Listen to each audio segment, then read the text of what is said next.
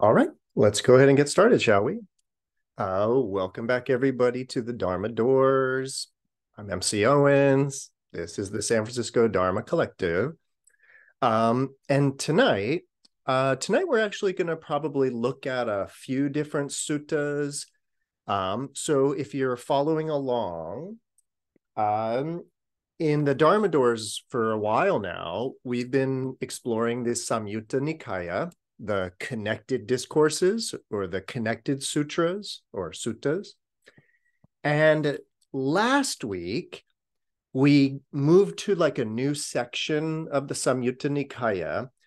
We moved to the section on the what's called the Saḷāyatana, the six senses, or sometimes called the six sense bases. So we moved to that section, but I actually kind of jumped pretty deep into the section on the sense bases. And we did a sutra, basically kind of like one of the most famous of the early suttas. Last week, we did the fire sermon, the Ajjhattānicca Sutta. And that's probably the most famous sutta that comes from this section. So I started with that one because it's sort of, one of the greats in that way. But tonight, what I wanted to do was move to the beginning of this section and kind of start from the beginning. So if you happen to have the big wisdom publication edition, I'm going to be over on page 1133. At least that's where we're going to start. This is going to be the very first sutta in this section. So really quickly, though, actually, I don't know, it might not be quick. Before we do this, though, I do want to talk about a word. I didn't really talk about this word last week. We just sort of dove right into discussing it. And so I thought today or this evening, we should kind of start with that. So I want to quickly mention the word or the idea of an ayatana, this idea of what, it's being translated or referred to as a sense base. You could call it a sense organ. That's another way. But here's the thing about it. So in Buddhism, especially the kind of early form of Buddhism represented by the Saṃyukta Nikāya, in terms of what we would think of as the sentient subject, like being a sentient being, for the Buddhist tradition, this here goes for you too, but this here is an amalgamation or an aggregation of eyes, ears, nose, tongue, a body, and a mind or kind of a brain. And those are the Saḷāyatana, the six ayatana. Now, again, normally that word would be translated as a sense base. But let's talk about the word ayatana. So the word, it kind of literally, at least in terms of the way that it's used other places, an ayatana sort of is a place, just a place, a location in that way. And by extension, we use the idea of a sense base. I suppose that translation in terms of a base, like I guess like a baseball diamond and you have bases, those are locations. So that's kind of the way they're using ayatana. But there's sort of a trick or a problem with this. And what it is that there are six other ayatanas, six other places, six other locations. What are those? Well, They are visible forms, which correspond to the eyes, sounds, which correspond to the ears, scents, which correspond to the nose, flavors, which correspond to the tongue, tactile sensations, which correspond to the body, and mental objects, known as dharmas, that are the object of the mano-ayatana. That is the Buddhist kind of word for the mental faculty, or specifically, though, the mental organ is the mano-ayatana. And again, the mano-ayatana, the brain, mind, corresponds to mental objects or dharmas. And so again, visible forms, sounds, scents, flavors, tactile objects, and thought objects are the six. And tonight we're going to be referring to them as the six external ayatana. And so it's important that you know that in the world of Buddhism, there are 12 ayatanas, 6 that are called internal, and 6 that are external. And those are, again, the 12 ayatanas. The sutra that we're going to do tonight, or the first one we're going to do, is about the internal ayatana. And you kind of have to be a little, well, you should just know that this word, what is it? Ajjhatta,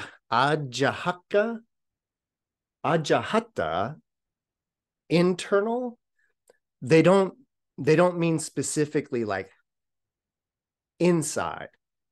It's just the idea of the 6 ayatana that correspond to the sentient subject, and the 6 ayatana that correspond to the sensory objects in that way.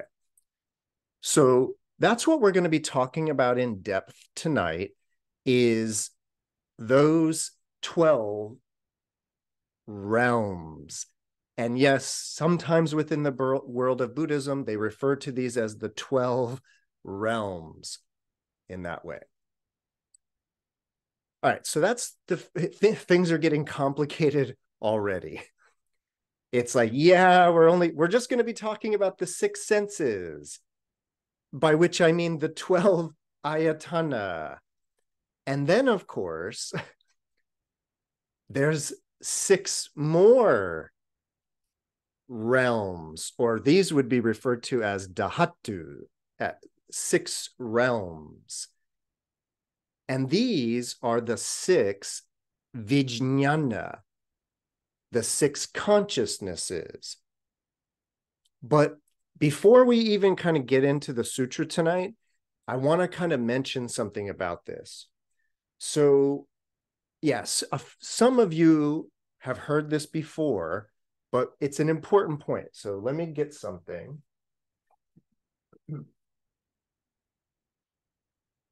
All right. So I'm going to tell you, it's a made-up story. This is just a funny story, but it's to make a certain point. All right. So, and actually, yeah, there's a few things that are going to go on in here. So my funny made-up story is, I went to the music store because I wanted to buy I wanted to listen to some music, right? Now, again, I want you to play along with me. This is sort of, just a hypothetical, funny story. But I went to the music store, and I told the guy working there, I was like, yeah, I want to listen to some music. And he goes, sure, yeah, we got music. And so he pulled out one of these, a record. And he was like, yeah, you could listen to one of these. There's music. And I said, great. And so I bought the record and took it home. I kicked back. And I was ready to listen to the music. And so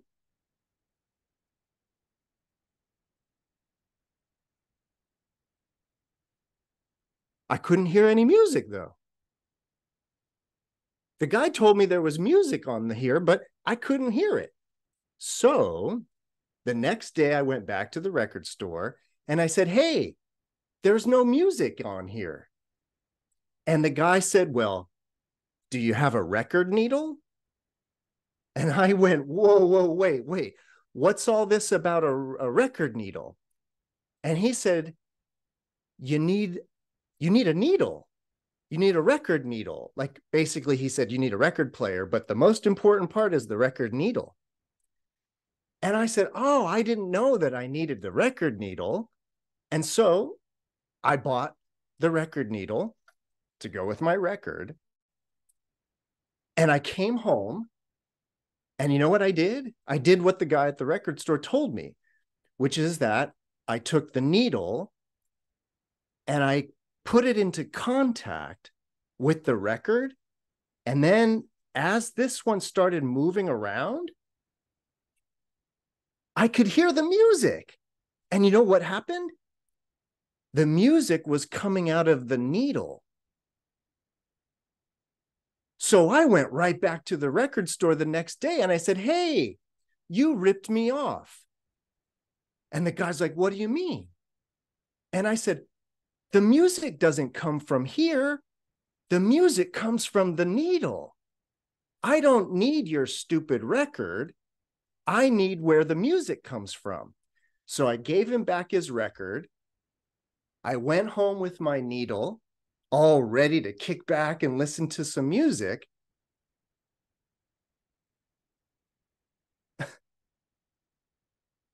But the music wasn't there anymore.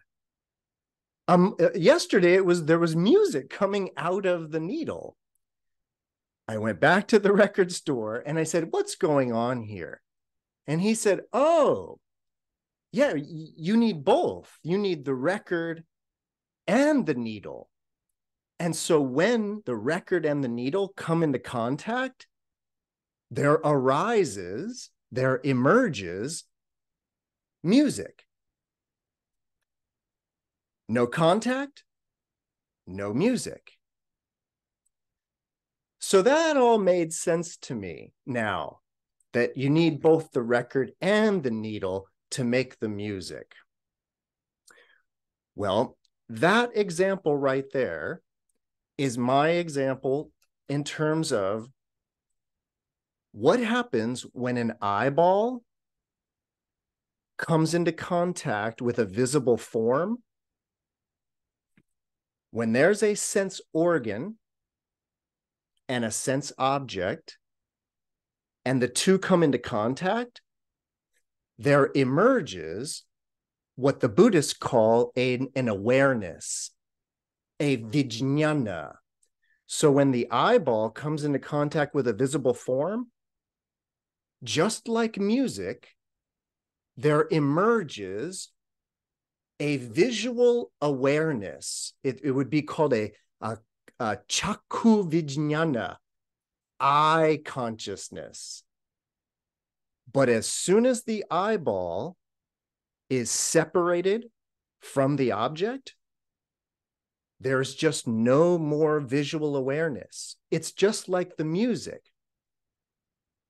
Now, here's the reason why I walked us through my funny story about buying the record. It could seem as if a visual awareness, it could seem as if the visual awareness is coming from the object.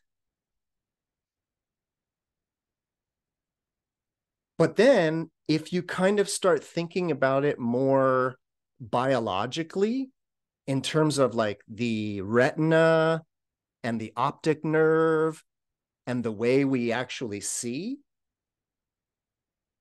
the visual image is arising, it would seem, that it is arising from the eyeball, not from the object. But that's exactly like my record and my needle. The visual awareness is not arising from the eyeball or the visible form.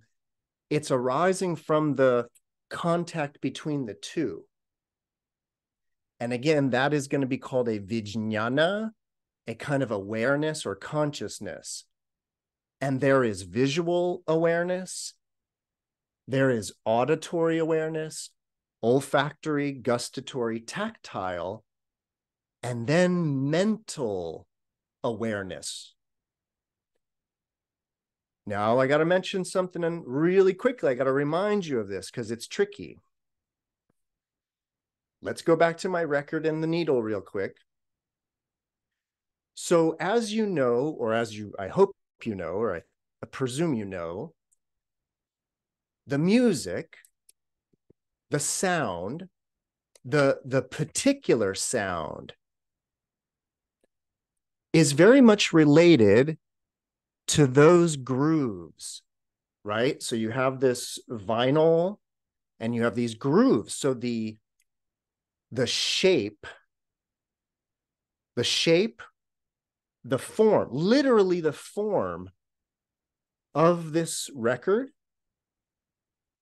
well, the form or the grooves are part of what ultimately becomes the music that is heard. But I want you to think about this.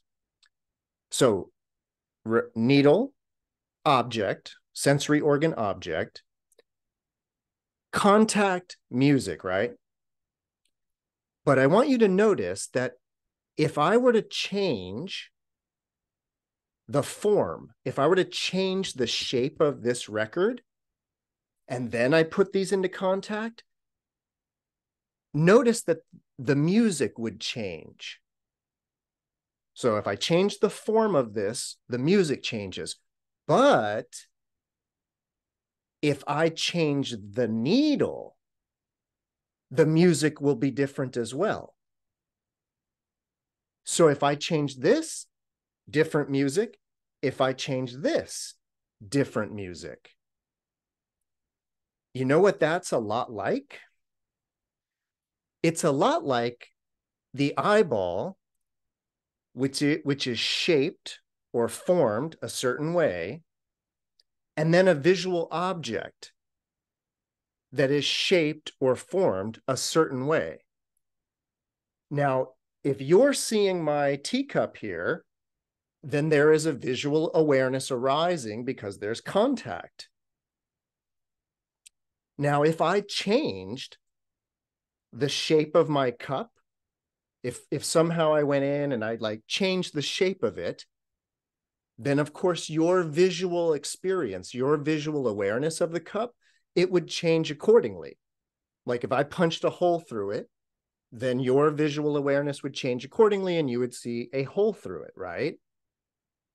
But also, if your vision was blurry because you were nearsighted, and meaning that you could see the cup, but your particular visual awareness is blurry.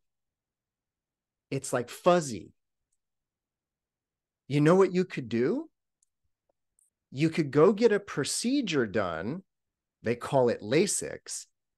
And what they do is they shoot sound at your eyeball and it goes brrr, and it warps and changes the shape of your eye. And you know what happens as a result of that?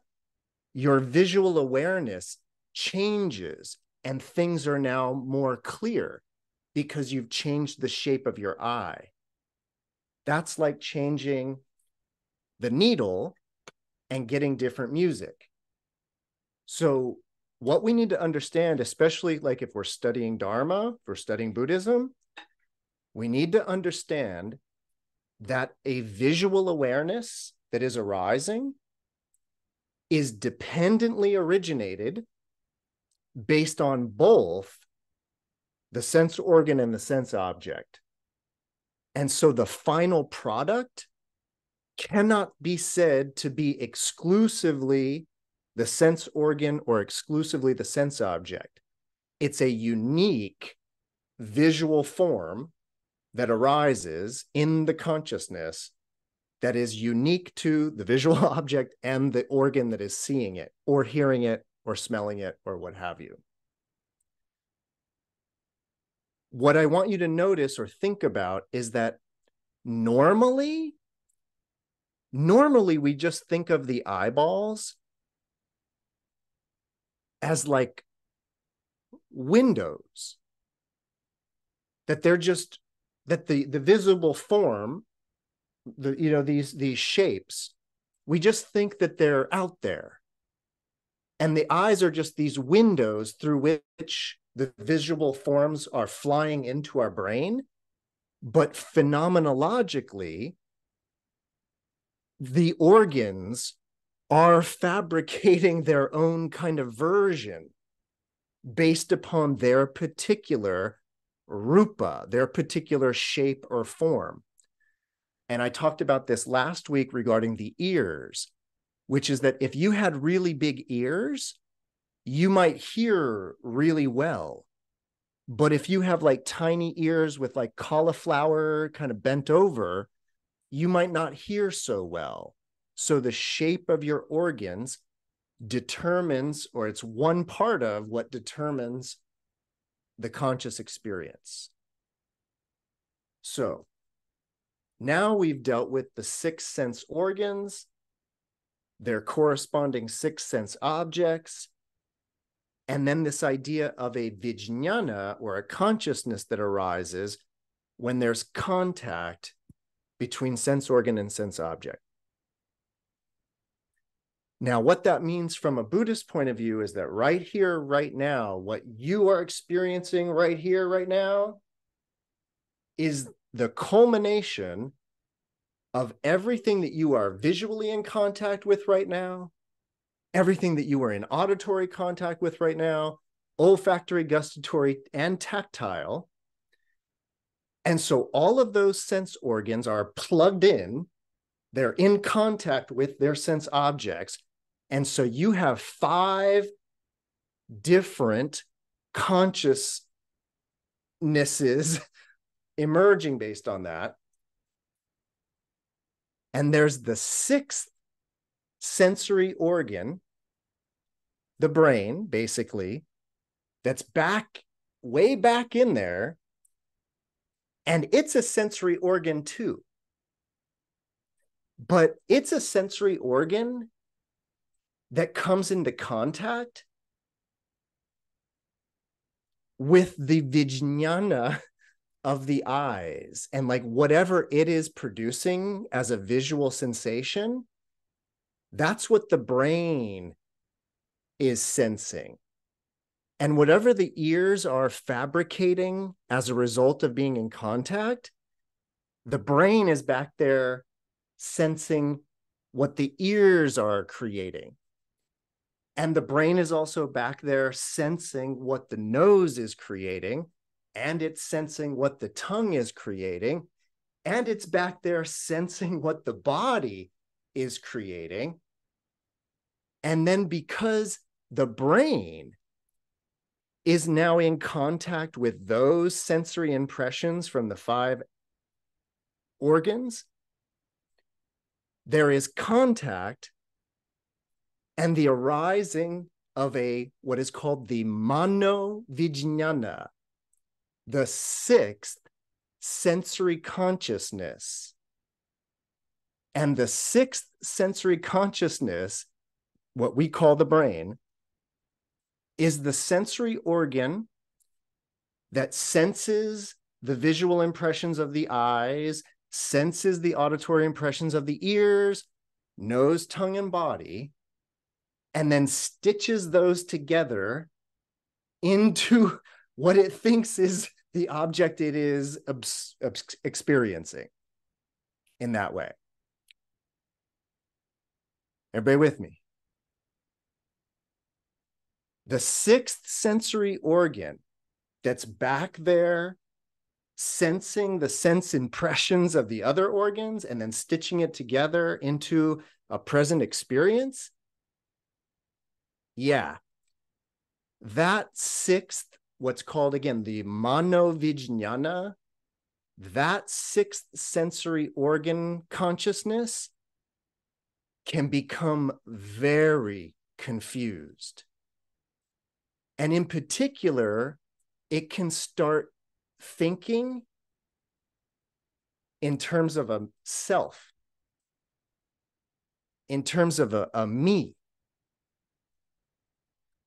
And that is what is called the klisheta manovijñāna, the afflicted or defiled state of the sixth sensory organ, the manovijñāna. So that's kind of what we're going to be dealing with tonight. Any questions about six senses, six sense objects, or these six consciousnesses? Yeah, Maria. So would it be correct to think of objects as characteristicless until they come in contact with, we come in contact with them, and then those characteristics are only appear based on our equipment and our conditioning? I'm so glad you brought this up, Maria. So Maria mentioned this idea of characteristiclessness. But tonight, Maria, we are not going to talk about characteristiclessness. And it actually, I want to remind you that characteristiclessness is very much kind of a Mahayana Buddhist idea. And with these sutras, especially the sutras in the Saṃyukta Nikāya, this is the early form of Buddhism.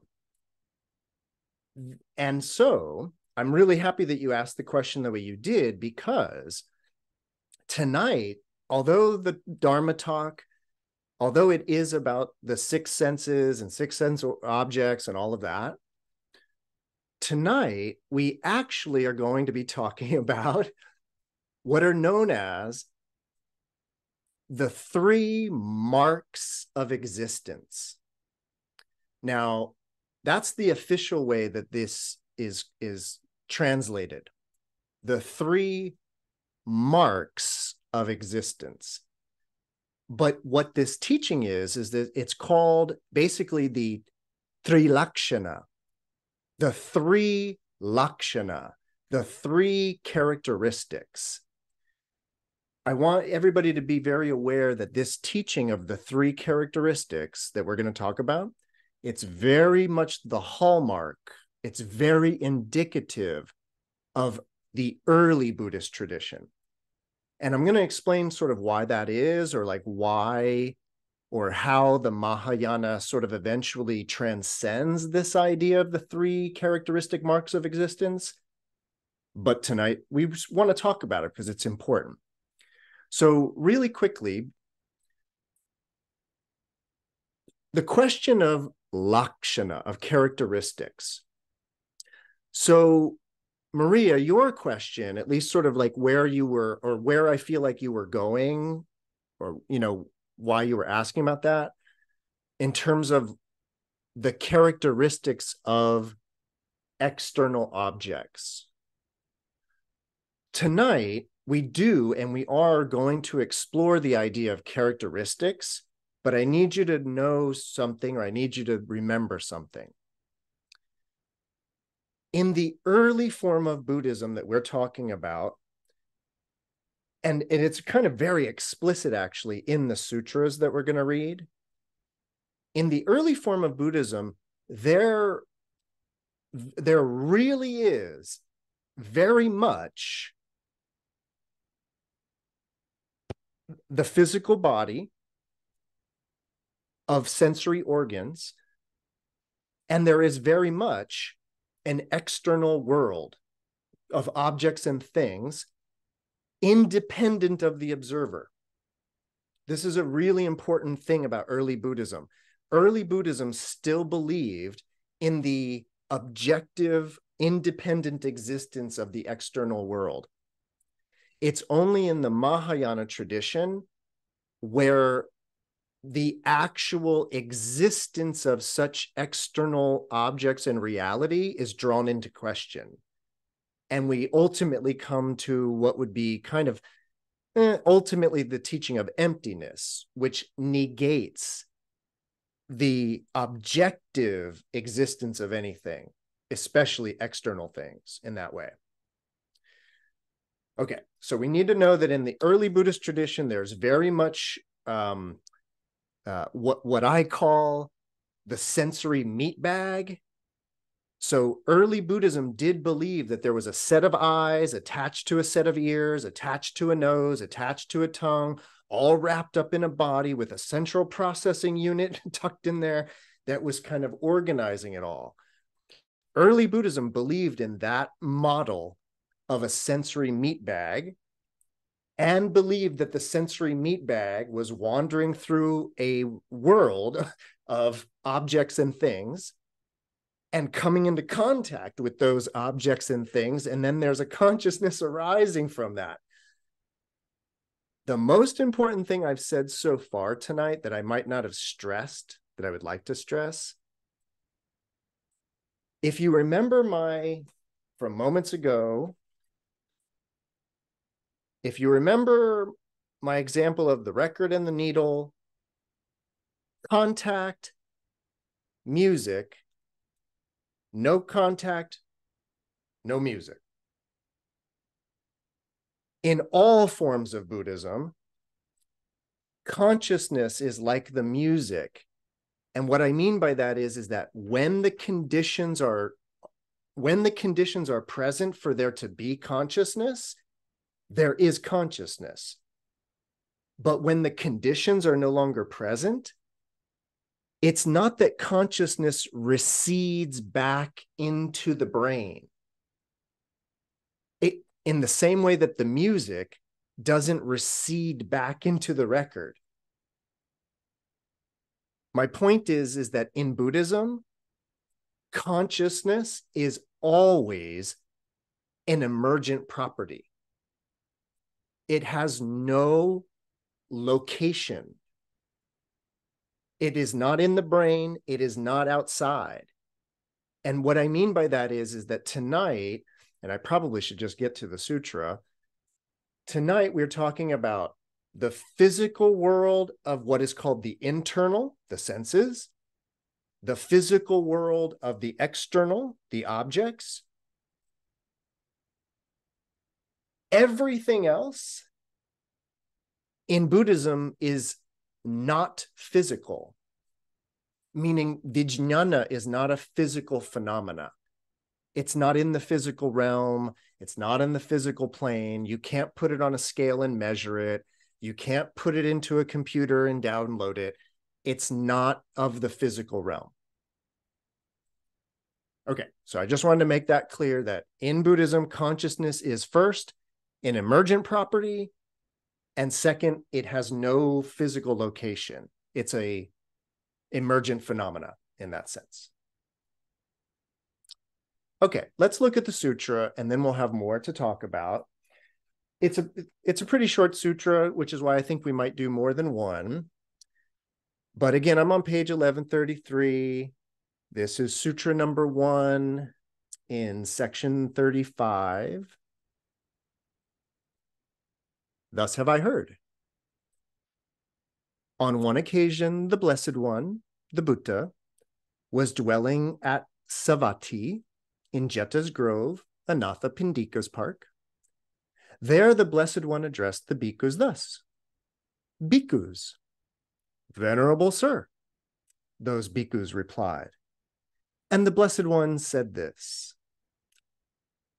"Bhikkhus, the I is impermanent. What is impermanent is suffering. What is suffering is non-self. What is non-self should be seen as it really is with correct wisdom thus. This is not mine. This I am not. This is not myself. The bhikkhu also thinks the ear is impermanent. What is impermanent is suffering. What is suffering is not self. What is not self should be seen as it really is with correct wisdom thus. This ear here, this is not mine. This I am not. This is not myself. The nose is impermanent. The tongue is impermanent. The body is impermanent. And the mind is impermanent. What is impermanent is suffering. What is suffering is non-self. What is non-self should be seen as it really is with correct wisdom, like this. In terms of the mind is not mine. This I am not. This is not myself. Seeing thus, bhikkhus, the instructed noble disciple experiences viraga, non-attraction towards the eye. Viraga towards the ear, non-attraction to the ear, non-attraction to the nose, non-attraction to the tongue, non-attraction to the body, and viraga, non-attraction towards the mind. Experiencing this viraga, experiencing this non-attraction or revulsion, one becomes dispassionate. Through dispassion, the mind is liberated. When it is liberated, there comes the knowledge. It is liberated, and one understands. Destroyed is birth. The holy life has been lived. What had to be done has been done. There is no more for this state of being.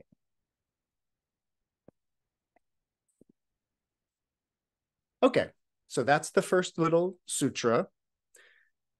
In terms of what we've been studying in Dharma Doors for a while now, this is kind of totally in line with everything we've been looking at now for weeks and weeks and weeks, because we've been exploring, I suppose the theme that we've been exploring is this idea of developing this kind of viraga. You could translate that again as revulsion or just a non-attraction, but we've been talking a lot about, again, for weeks, this practice of not identifying with or as the body. Now, weeks and weeks ago, we were in the section, still in the Saṃyutta Nikāya, but we were in the section on the 5 skandhas, on the 5 aggregates, but the message was the same. Bhikkhus, the noble disciple, does not identify with the aggregates, with the body of form or sensations or perception or conditioning or consciousness. Now that we're in the section on the 6 sense organs, the message is the same message. Bhikkhus, the noble disciple, does not identify with or identify as the eyes, the ears, the nose, the tongue, the body, or even the brain. And why? Because those are all impermanent. They are anicca. In the Pali language, the word is anicca. In Sanskrit, it's anitya. Same word, just a slight different pronunciation. But this idea of impermanence, This is the first of those three characteristics of existence, that all phenomena, everything, is anicca or anitya, impermanent, decaying, falling apart, not lasting very long. So actually, I should mention it because they are all present in this sutra. The other two lakshana, the other two characteristics of existence, the first is that all things in the world, all phenomena, is impermanent. All phenomena, everything is suffering, dukkha, and all phenomena, all objects, everything in the world is anatta or anatman, without a self, without a self being there. So those are the three characteristics of existence, and they were all mentioned in this little sutta I just read. The noble disciple is to contemplate how the I is impermanent, suffering, and not self. How the ear is impermanent, suffering, not self, nose, tongue, body, and then even brain as impermanent, as suffering, as not self. So let's start with talking just quickly about anicca or anitya, impermanence. I find that this is probably the easiest of the three characteristics to talk about, because in the modern world, and by the modern world, I mean in the world of modern physics, it is a law. It's a law of thermodynamics that things are impermanent. So the Western scientific mind that is thinking in terms of physical laws and principles already believes or already understands impermanence, entropy, that things are always in a state of decay and change in that way. Now, I want you to kind of appreciate that at the time of the Buddha, this teaching of impermanence was much more radical than it is today. And it's because I think that because of, again, of modern physics, have become very comfortable with this idea that everything is kind of impermanent. And we actually might not be comfortable with it, but we understand it as like what's going on in that way. Marnie, you have a question? Yes, please. Sorry to interrupt. Hopefully it's quick. Totally. Yeah, no worries though. Impermanence. I mean, when I think about it, I think, disappears, not permanent, no longer here. But what I'm hearing from you, and hopefully it's the same thing because, matter cannot be created nor destroyed, is that ultimately things will change form. So is that what we're saying the same thing then, right? Yes. Yeah. So let me give you just one quick example, and I'll try to deal with what I feel like you're getting at, Marnie. So it has to do with, well, let's say, for example, when I was young, I had very blonde hair. As I've gotten older, my hair has turned gray and white. So the idea is that my blonde hair that I had as a younger person, those hairs have fallen out. They're gone. It was impermanent. Now, Marnie, what I understand you talking about is the idea, but those hairs went somewhere else, and maybe, little bugs fed on them, and the hairs became food for little bugs. And that's the idea of sort of energy not being created or destroyed. It's just kind of moving around in that way. But what we're talking about is my blonde hair that isn't here anymore. Those hairs might still be off in the world, but they're not part of me anymore. But you are not you. There's no self. Indeed, Marnie. But we're getting there. We're just sort of going to deconstruct about why that is. But yes, totally. Okay. I think I'm with you. Okay. Awesome. Yeah. So impermanent sort of, means ever changing would maybe be the kind of way to put it for Marnie and the way that she's thinking in that sense. So, okay. So that's impermanence. By the way, one of the things that we should really be thinking about is, yes, the physical realm. We should be thinking about that and thinking about the physical aspect of what we think is ourselves. But the one of the things that the Buddha seems to really be talking about when he's talking about impermanence, because he talks about it a lot, he seems to be talking about the impermanence of things like emotions and thoughts. And what I mean by that is that what you are experiencing right now is not what you were experiencing yesterday. All of those experiences from yesterday arose, you experienced them, and they subsided. Now, if you're having a memory right now about things from yesterday, that's happening right now. That's an arising of a thought about yesterday, but it's an arising of a thought about yesterday right now. And tomorrow, you will not be having this thought. You'll be having tomorrow's thoughts tomorrow. So the Buddha is sort of talking more about the very, very ephemeral arising, experiencing, and then ceasing of thoughts, emotions, and things like that, and how fleeting all of that is. That's what we should really kind of be thinking about in terms of impermanence, even though, yes, the physical body is impermanent as well, and all things related to it are impermanent as well.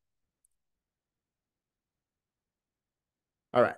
Any more questions just about the impermanence? By the way, I need to mention this because I thought I did, but I just realized I didn't. I never finished that thought from 20 minutes ago. It's about these lakshana or lakkana in Pali.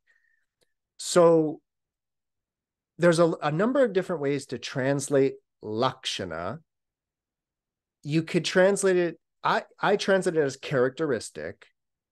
It could also be quality, the quality of something, the characteristic of something.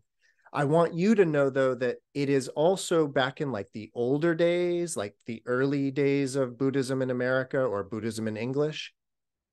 Lakshana were translated as marks, and that's where we get this language of the 3 marks of existence. Signs is a popular one, and that's like a very kind of semiotics way of thinking or language way of thinking, is to talk about characteristics or lakshana as signs.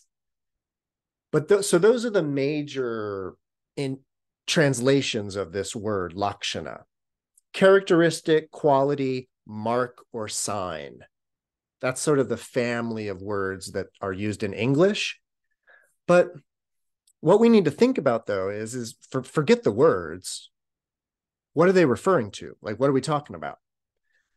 Well, what's interesting about lakshana is, it's how you distinguish whatever it is you think you're looking at. For example, we'll go back to this one. If you think that you're looking at a a record at a 45 vinyl record right now? Well, why would you think that? Oh, because it's round. Oh, because it's flat. Oh, because it has the characteristic big hole in the middle. It has all the characteristics of a record. And because it has those characteristics, you think it's a record. You don't think it's a teacup, because this has the characteristics of a teacup. It's why you might think it's a teacup, because it has those characteristics. So characteristics are qualities of things. But let's look at the quality of things, or let's look at some lakshana, let's look at some characteristics. What I want us to think about is this. Let's take a characteristic like beautiful. They say beauty is in the eye of the beholder, right? And the idea about that is that let's say I think my teacup is beautiful. What I might think, I would be confused about this, I would be wrong about this, but I might think that the beauty, the beautifulness, I might think that it's a quality or a characteristic of this cup. The beauty. The problem with that is what happens when somebody comes along and they think that this is ugly.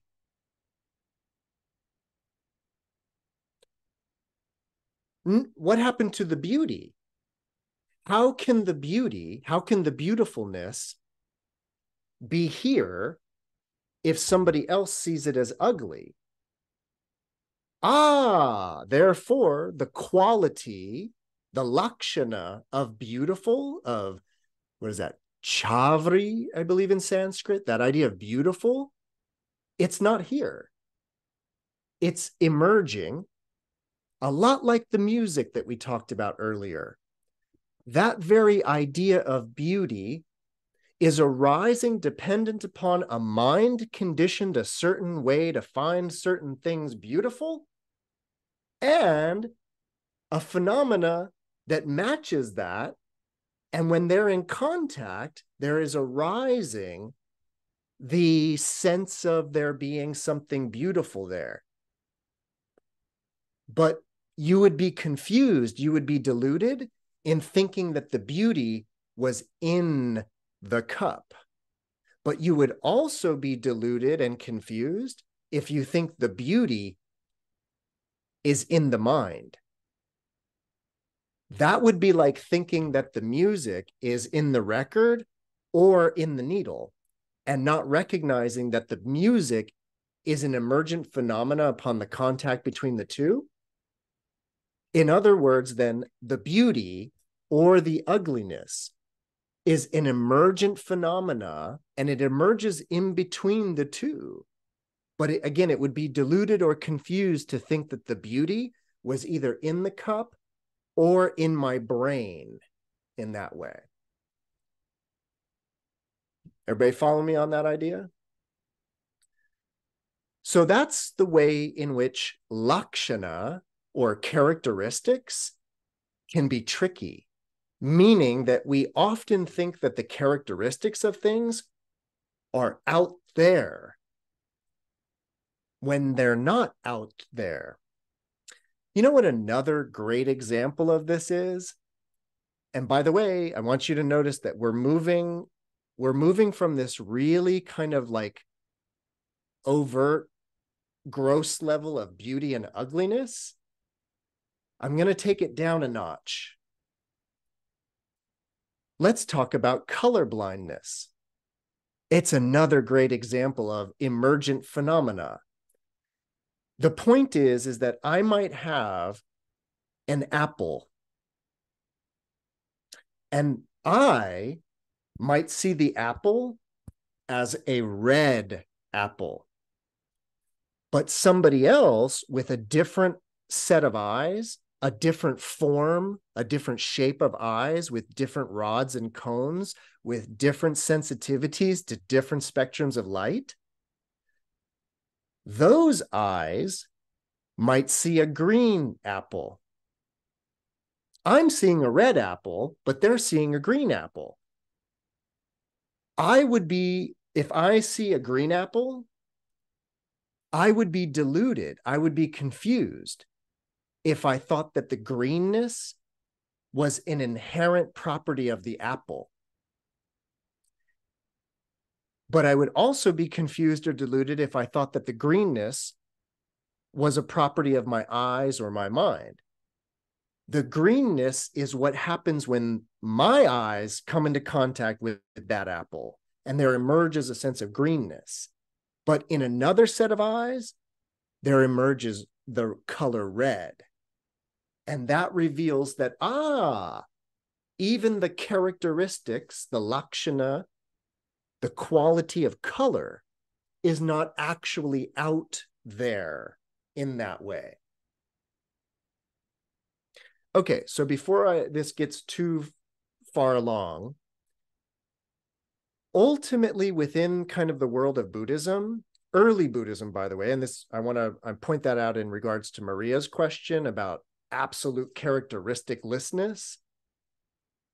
In the early Buddhist tradition, what they will say is that all characteristics of things, beauty, ugliness, but also the really basic things like size, shape, color, all of those characteristics are not actually inherent properties of objects out in the world. In the early Buddhist tradition, they say that all phenomena in the world, which includes the eyes, the ears, the nose, the tongue, the body, and the brain, all phenomena in the world actually share three characteristics. They all have these three characteristics. You will not find anything in the world that is not impermanent, that doesn't cause suffering, and you will never find anything in the world in which there's a self there experiencing it. Those are the three real characteristics of anything in the world. All other characteristics, like, again, beauty, ugliness, size, shape, color, all of those characteristics are delusional, especially if you think that they are out there objectively in that way. Okay. We've talked a great deal about impermanence as a quality of anything and everything. And this is something, by the way, this is something like all of Buddhism, like all of the Dharma. This is something that we shouldn't just accept blindly. This is something to actually consider in terms of, are things impermanent? Can I find something in the world that's not impermanent? Again, it's something to think about, not something to just accept blindly in that way. That's going to be especially true when we talk about the second characteristic, the idea of suffering. All right, one sec. So the second, sorry, let me get that out of the way. The second sutra in this section is called, the first one was called The Internal as Impermanent. The second sutra is called The Internal, which is the sense organs, as Suffering. Now, it's actually basically the exact same sutta that I just read. Bhikkhus, the I is suffering. What is suffering is non-self. What is non-self? should be seen as it really is with correct wisdom. It should be seen by saying, this is not mine, this I am not, this is not myself. And the same should be for the ear. The ear should be regarded as suffering. The nose should be regarded as suffering. The tongue, the body, and the mind should be regarded as suffering. And what is suffering is non-self. And what is non-self should be seen as it really is with correct wisdom, thus that none of this is mine. None of this am I. None of this is self. And seeing thus, one understands and develops this viraga, develops this revulsion towards the 6 sense organs. So it's the same sutra, it just leaves out the whole thing about impermanence and just deals with suffering and no self. So let's talk quickly about dukkha. So really quickly, if you haven't heard it from me, it's nice, I think it's important to know that dukkha, what is translated as suffering, is actually sort of one side of a spectrum, and the other side of that spectrum is called sukha. Sukha means bliss. Dukkha means suffering. There's an expression in Sanskrit that is called sukha dukkha. And sukha dukkha is an expression that describes the entire range of human experience, from the best to the worst. So there's bliss in, there's experiences of bliss and there's experience of suffering, sukha and dukkha. At the time of the Buddha, and still to this day, it is a very kind of common, popular approach to life, to being in the world. It is a very common, popular thing to try to maximize sukha and minimize dukkha. Maximize pleasure, minimize pain. That is a very kind of common way to be in the world, all right? And even at the time of the Buddha, everybody was trying to maximize sukha, minimize dukkha. Even those crazy, long-haired, naked yogi meditator people that were out in the forests of India doing yoga and meditation, even though it would seem as if they were punishing themselves, they were actually pursuing sukha. They believed that this world was hell. And so they were trying to get out of here to get to Brahma, to get liberated, to get out, to get sukha, to get the bliss. So the Buddha, he meets all of these people. He starts studying these types of yoga and meditation that are trying to escape the world of suffering to try to get to sukha, to get to bliss. Bliss, by the way, would usually be a heavenly realm, a heavenly abode. After studying all of this, these different systems of sukha maximization, the Buddha went off by himself. This is, of course, a famous part of the story of the Buddha. And he came to his enlightened state. And his realization is summarized in the teaching of what is known as the Four Noble Truths. But the first of those noble truths, the main kind of thing that the Buddha seems to have realized, that he told everybody right away, it's all dukkha.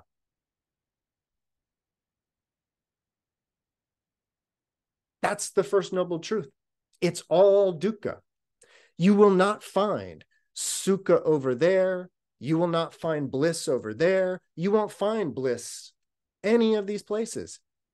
It's all dukkha.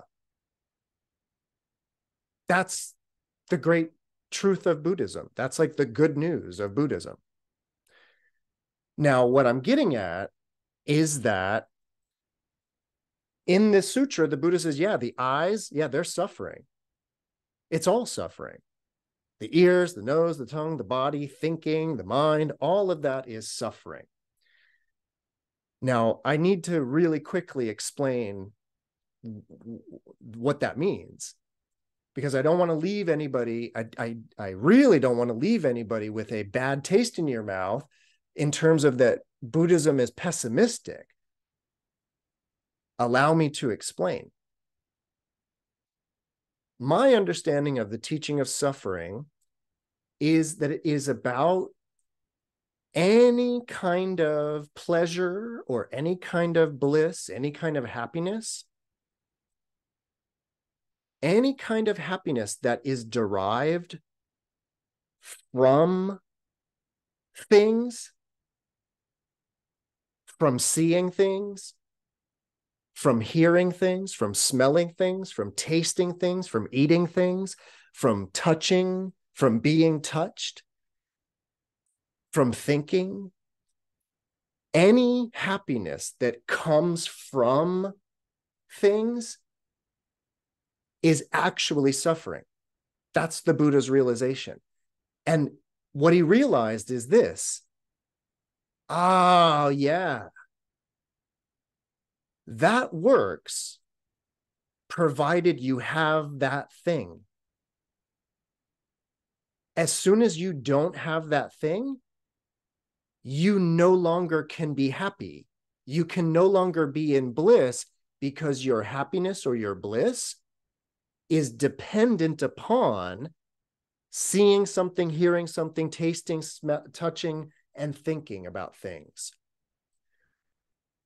The Buddha, which by the way, the Buddha talks a lot about sukha. He talks a lot about bliss. But you know what it is? It's the real sustainable bliss that comes from not needing anything for your happiness. Not being dependent upon anything and being sovereign, being independent. The Buddha said that is actual joy. That is actual sukha, to be independent. Any kind of joy that is coming from something, you are just a slave to that thing, and it is a semblance of joy. It appears joyful, but it's not actual joy. And it's not actual joy because, one, as soon as that thing is gone, you can't be happy because your happiness is dependent upon it. But there's an even deeper problem.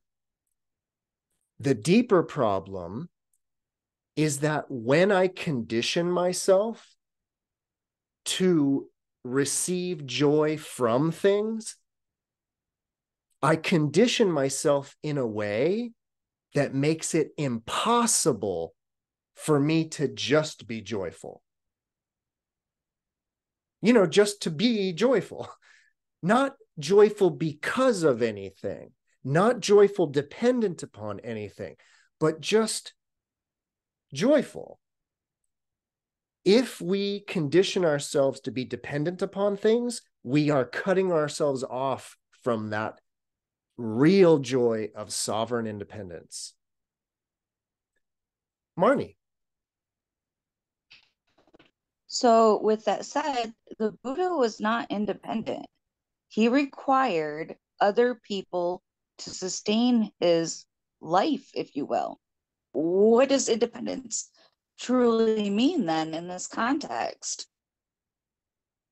I would, if we weren't short on time, I would go grab a beautiful poem. It's a Buddhist poem, but I won't. But I will answer your question though, Marnie. So, indeed,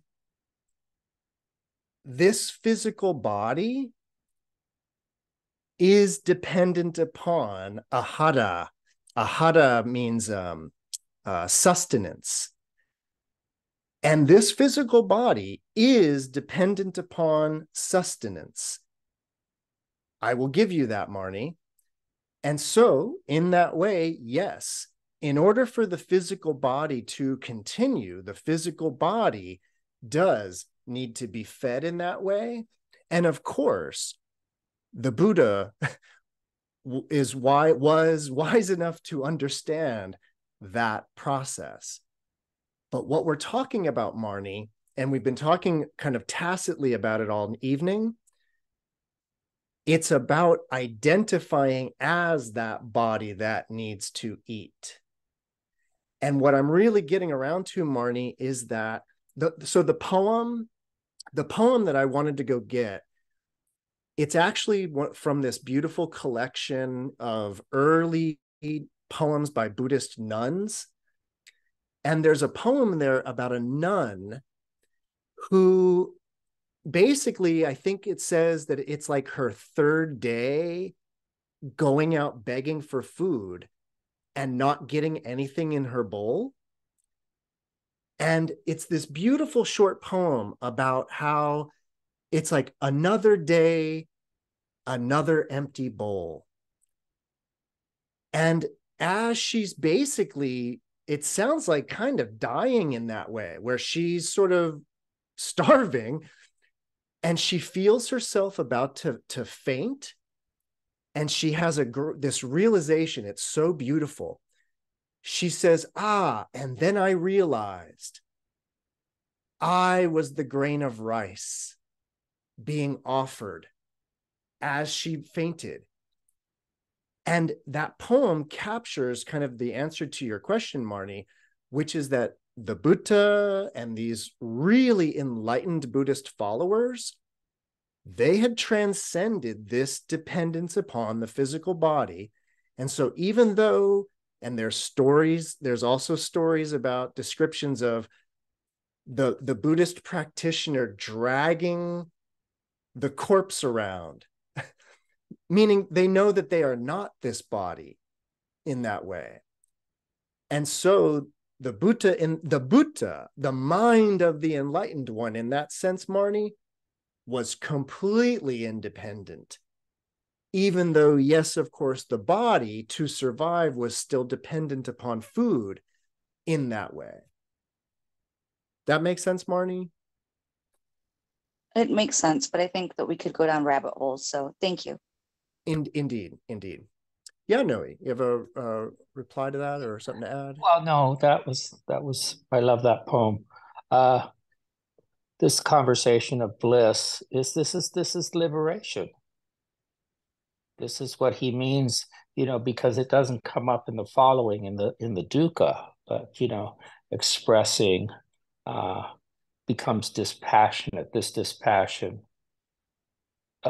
his mind is liberated. The mind is liberated, and when it is liberated, there comes the knowledge. It's liberated, and this is bliss. Not I am liberated. Right. And in one of the practices that I think I got from you, who knows, this is not the body, this is not the mind, as a way of preparing myself for concentration. And then the thing that comes up for me is this word chitta. Chitta. Could you explain a little bit about chitta, since we are talking about this chitta is the mind? Or great question. Thank you. So I have been using this word a lot, this idea of the mind in that way. So I've mentioned this before, but always worth repeating. A technical word like chitta, you have to be really careful with it in terms of, in a lot of different Indian philosophy and yoga systems use the idea of a chitta or mind differently. And the Buddha and Buddhism it's really, really important to understand this kind of use of the language. Last week, when we were talking about the six ayatana, the six bases, we read quickly, I think I even read it really quickly. It was a little sutra called The All. And that was about the eyes, the ears, the nose, the tongue, the body, the brain, 6 organs, and the 6 consciousnesses. That's all there is. So what is chitta then in that? Like, so is it a sense organ? Is it a sense object? Is it an aspect of vijnana? Like, what is chitta? What is mind? Well, that's where we need to remember that in the Buddhist tradition, chitta, translated as mind, is definitely not a noun object. Chitta, for me, is best translated in a Buddhist context as a mind state. And the point is that the Buddha describes a state of mind. A state of mind can be anger-filled state of mind, a desire-filled state of mind, a delusional state of mind, a contracted state of mind, a distracted state of mind. And so that is actually about the 6 sense organs and their 6 sense consciousnesses, and then that gestalt total sense of awareness. And then that's your chitta. That is your state of mind at any given moment. Meaning you're in a state of mind right now, Noe, and it hopefully is a joyful, happy one. And this state of mind thinks it's Noe. Yes, thank you.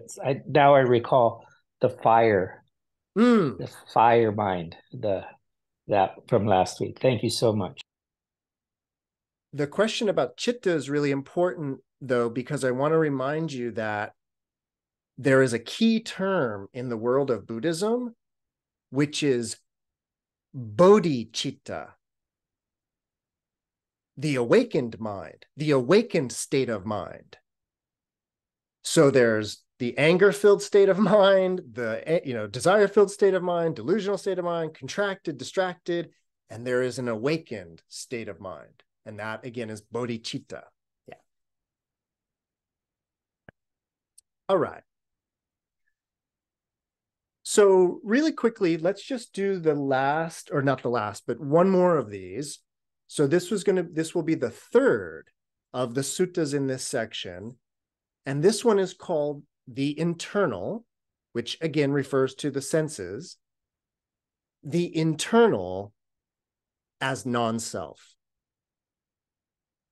And it's an even shorter sutta because it just says, bhikkhus, the I is non-self. What is non-self should be seen as it really is with correct wisdom. You should see it as, this is not mine, this I am not, this is not myself. The ear is not the self, the nose is non-self, the tongue is non-self, the body is non-self, the mind is non-self. And then the rest of the sutra is the same. So really quickly, this one I think this is kind of, it's easy to understand, but it's really kind of tricky. So when it's talking about, for example, this idea of that the I is, and let me repeat it again. So it's this formula that this eyeball here is not mine. This I am not. This is not myself. Well, all you have to think about is this. What if through some, deep, unfortunate accident, you lost an eye. Would you think that you died? No, you would say, I no longer have an eye. I presume that that goes for both eyes. So you already think this way. You already think that your eyes are not yourself. Now, one problem, though, is you probably are still holding on to them as my eyes. But what I want you to notice, though, is that you think you have eyes. You don't think that you are eyes. And I showed you that because you could lose an eye and you wouldn't think that you have gone out of existence. You wouldn't think that you've died just because you lost an eye. So you're not the eye. And I assume that goes for the ears. I assume that goes for the nose. I assume that goes for your tongue.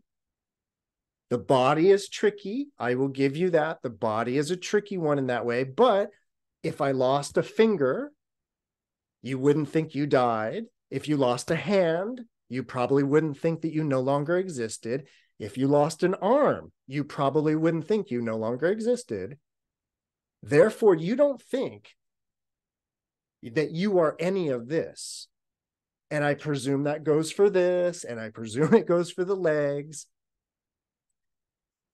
You could probably imagine maybe getting an organ transplant, right? Like, let's say your heart, let's say you had an unfortunate heart problem, and by a miracle, you got a new heart. You would still think you're you, right? But just now with a different heart. So it doesn't sound like you actually are the physical body either. That just leaves the mind. And then I would ask you, okay, are you yesterday's mind? Or are you this mind?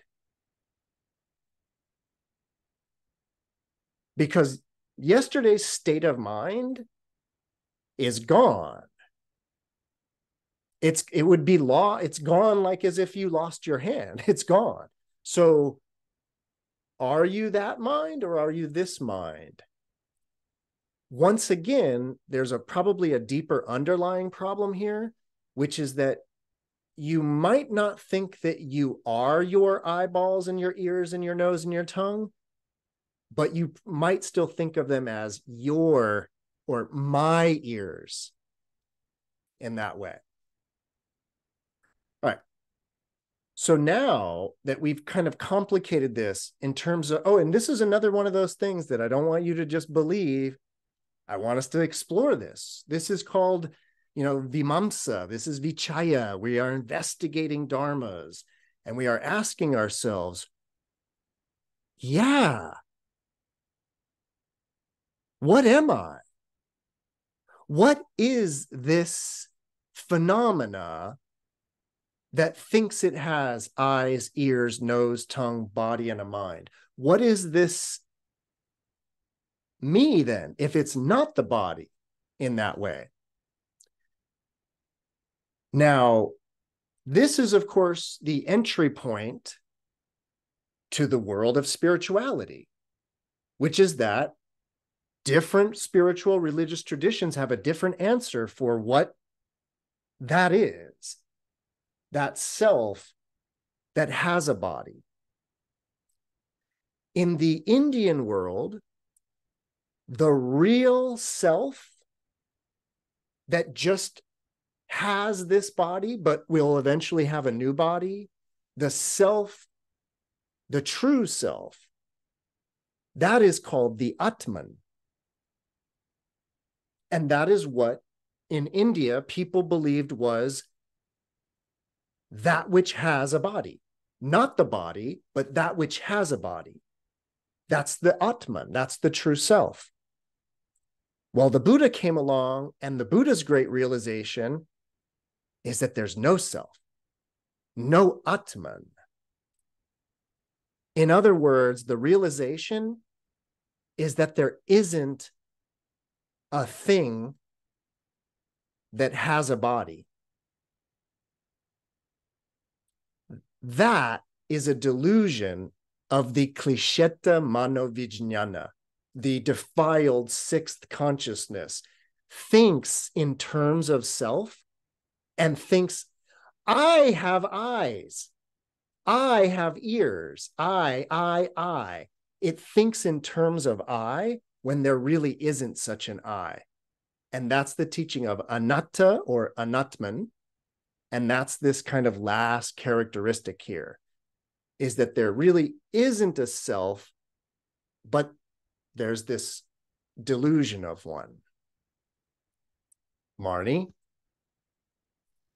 I think I'm on the same page with you. One, basically, the person who loses an eye, etc., has to die for a new person to live, physically, whatever. And as someone who just went through back surgery, has a complication, has damage to my body, I am not the person and never will be the person before I had the surgery. So it's kind of a paradox. One must die to live. I hear what you're saying, Marnie. This teaching's a little, I want to say it's a little more subtle than that. And I want to try, with our few remaining moments, I do want to try to point at it really quickly. So the example that I've used a lot to try to talk about this is, I want you to think about, and I use this example a lot. And what it is it's, so I can think that this is my cup. That it's like, it's mine. I own it. But let's look at that really, really carefully. What does that mean? That it's my cup, that I own it, that it's mine. What does that mean? And I know that, like, I could maybe have like some documentation, a receipt, right? But what I want us to look at is, what is that mental attitude or that mental disposition that thinks in terms of ownership, or what we would call appropriation. But I want you to notice, though, I can think this is my cup. Like, I can be under that impression all day and all night. But what I want us to notice is that the only place that ownership exists is as a kind of disposition in the mind. If you know what I mean. There's no actual ownership. But what I want us to notice is this. If I am under the impression that I own this and that it's mine, pay very, very close attention to what happens when somebody comes and steals it. There can be the arising of mental anguish because somebody stole my cup. So there's dukkha, there's all kinds of anxiety and suffering arising from my clinging to the cup that is now gone. But watch this. What happens when I don't own the cup? And what I mean is that I am no longer under the delusional impression that I own it, that it's mine. Look, a cup. I want you to notice that when the mental disposition or the mental attitude towards the cup is one of not owning it, but just there's a cup here, notice that when somebody comes and takes the cup away, no dukkha, no suffering. Why? Because I wasn't under the delusion and the attachment that it was mine.